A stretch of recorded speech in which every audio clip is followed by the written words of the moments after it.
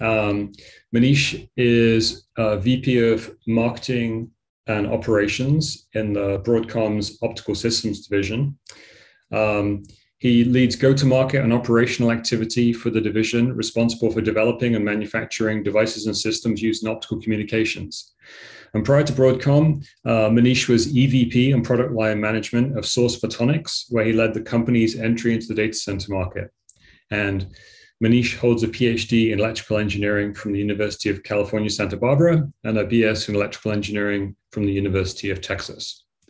Manish, thanks very much. And your talk is going to be titled Scaling Highly Integrated Optical Interconnects. Hello. Hi, Rob. How are you doing? Okay, I just realized as I was trying to share, I'm having to provide permission. So I'll be able to share right here. There we go. All right. Your screen. Thanks very much. Okay, great. So thank you, Rob, for the introduction, and appreciate everyone's time this afternoon. As I was hearing the last few talks, this morning and just now, I was actually eliminating slides as a lot of it was covered. But as I go through the material, and I'll certainly present some of what Broadcom is doing in the integrated optics and CPO space.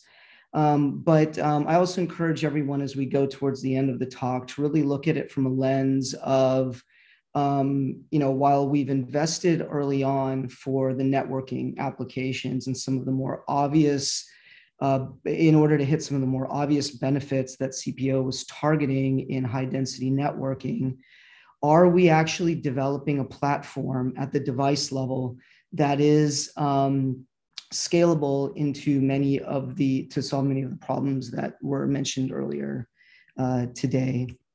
So, just reiterating one critical point, I think we started a lot of investments in co-packaged optics in the networking space in order to both reduce costs and reduce power for those high density interconnects.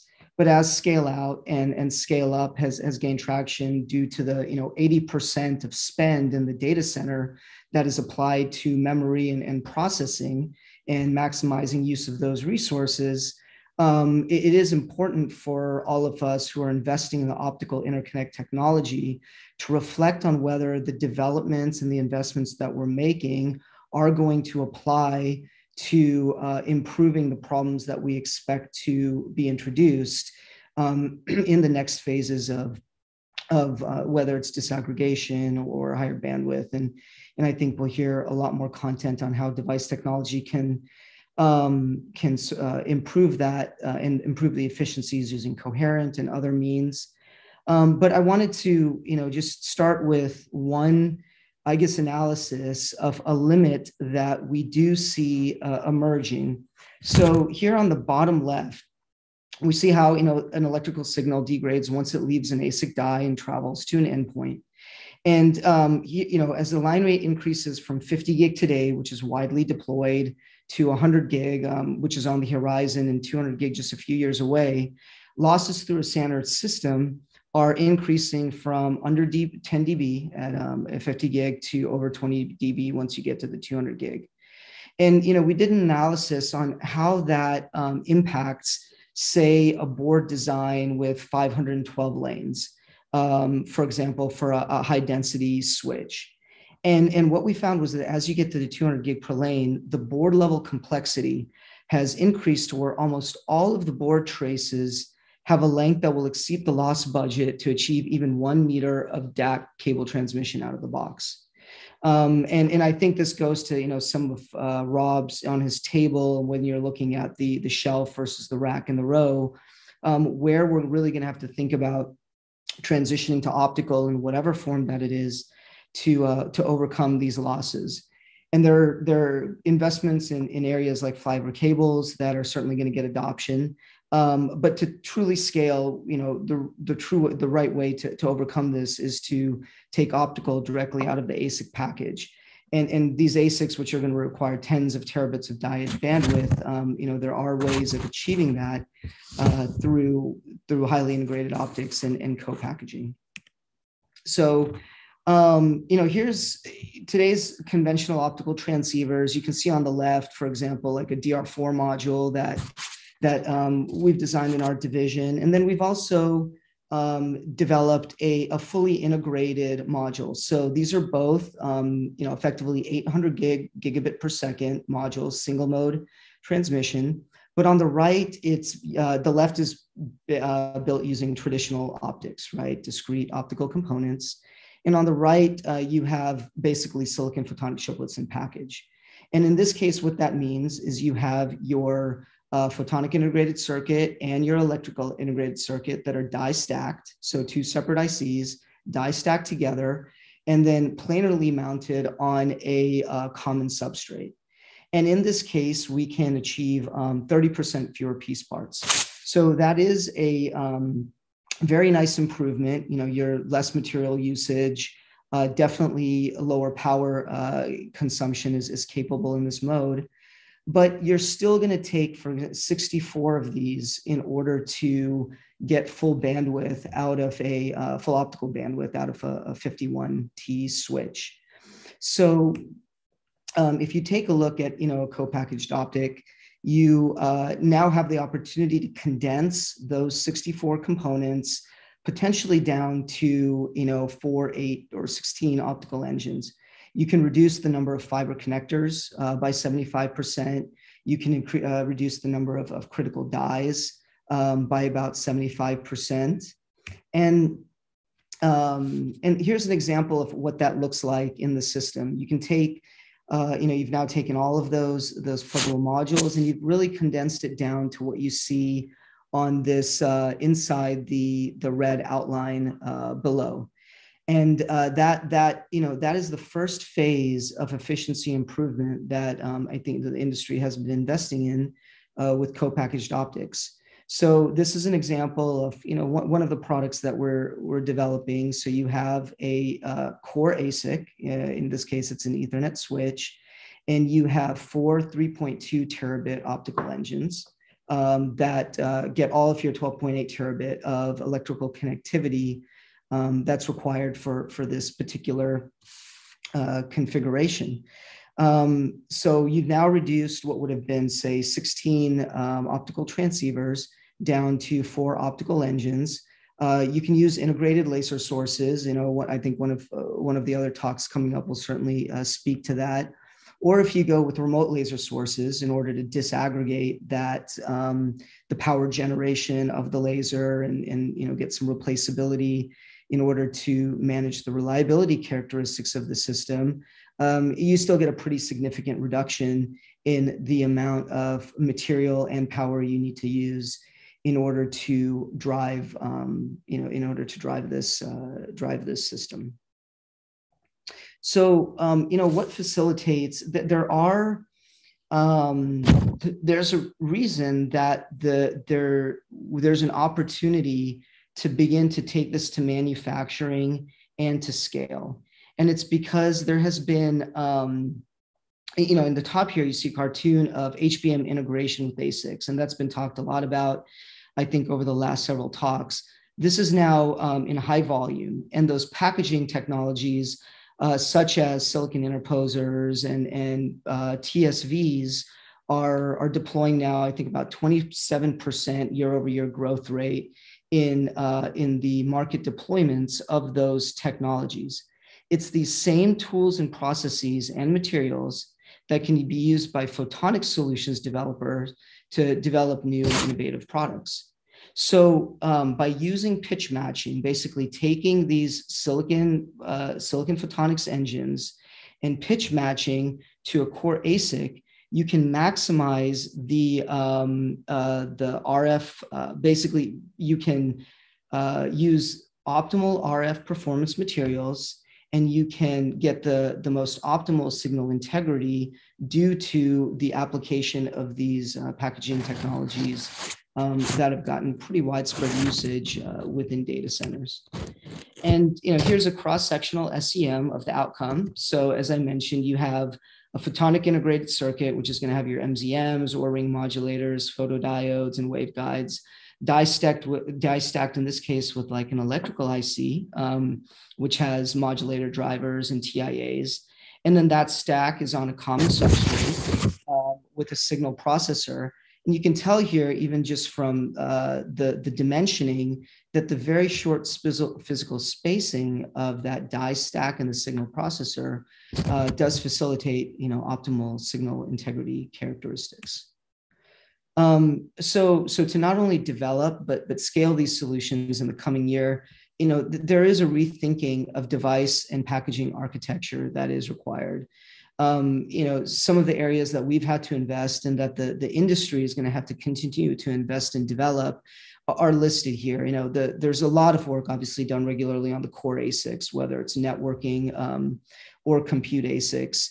But some of the other areas that we've had to innovate with partners on laser devices, we have to transition to very high power continuous wave lasers that can operate fully uncooled in order to minimize reliability risk, minimize the power consumption of those devices. In silicon photonics, we're having to invest in device architectures that allow you to ensure you can physically integrate the electrical ICs and the photonic ICs. We've been looking at this in multiple material systems, including silicon germanium, but ultimately you certainly would like this to be in CMOS in order to drive the lowest power consumption for the speeds at which we're developing the products for. And then, as I mentioned earlier, the advanced packaging and test is absolutely critical in order to be able to ensure that you can use those techniques to co-package the ASICs and the optical interconnects. And then, so here's an example that an analysis that shows the benefits of any level of integration, both for bandwidth escape density as well as for power efficiency. So on the left curve, what we've done is we've calculated the improvement in both the physical and power efficiency for placing the optics in various spacing through various packaging techniques away from the ASIC. So architecting solutions with socketed onboard optics, that are either on the PCB or they're near packaged optics, say on a substrate, do provide meaningful power savings. You can start to see optical interconnect powers that are below 20 picojoules per bit. Now, your escape density is still going to be limited to the electrical socket pitch.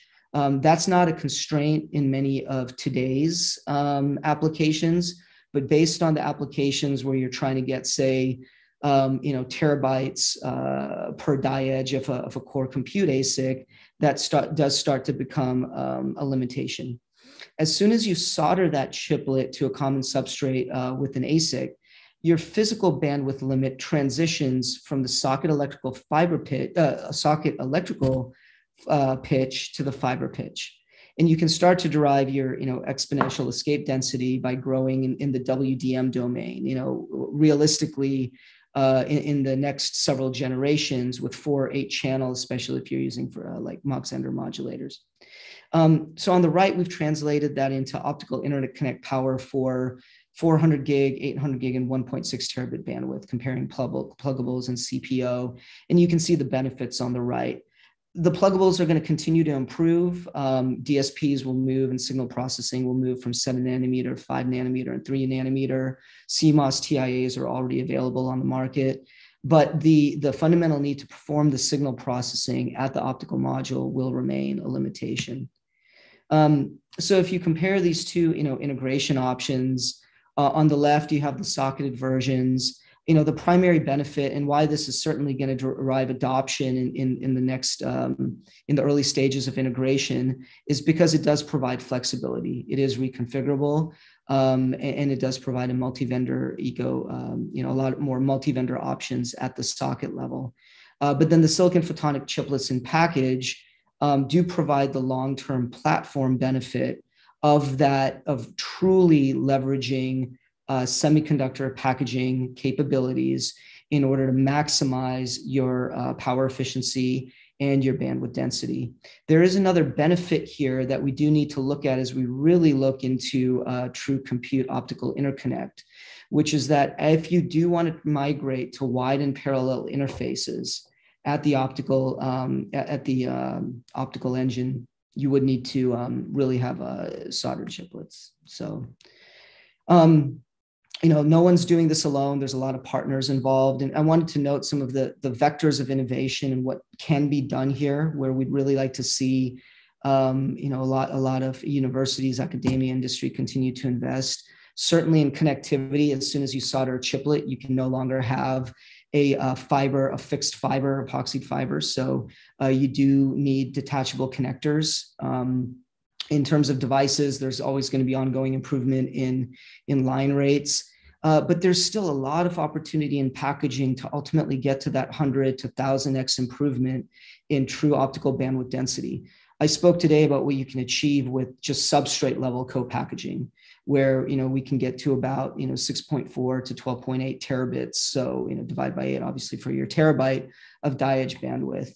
But as you go then to interposers, silicon interposers used for, say, HBM, and ultimately potentially using micro TSVs, you can get that additional order of magnitude versus what we're even trying to develop today.